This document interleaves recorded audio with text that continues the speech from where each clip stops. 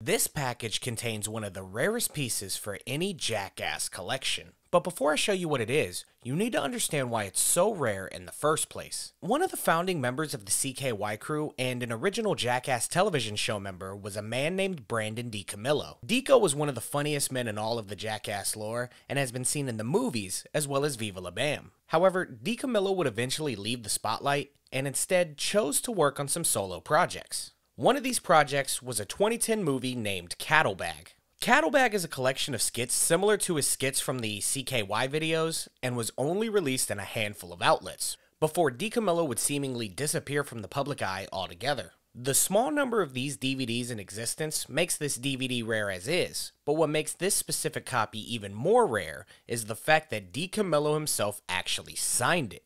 Now, I don't want to share how I got this out of respect for Dico's privacy. What's your rarest piece? And remember, Kobe sucks.